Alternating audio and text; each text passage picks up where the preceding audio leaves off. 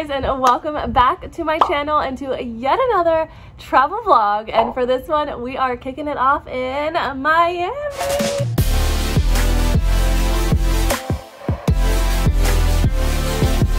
Right now, we are currently at my mom's house, but Odell and I came down to Miami for a friend's birthday, and we actually have a hotel at the Fountainbleau, so we're gonna head there right now and then get our Miami weekend started. So if you guys are excited for this vlog, make sure you give it a big thumbs up, make sure you guys are subscribed, click that bell button so you don't miss when I upload again, and let's get into it.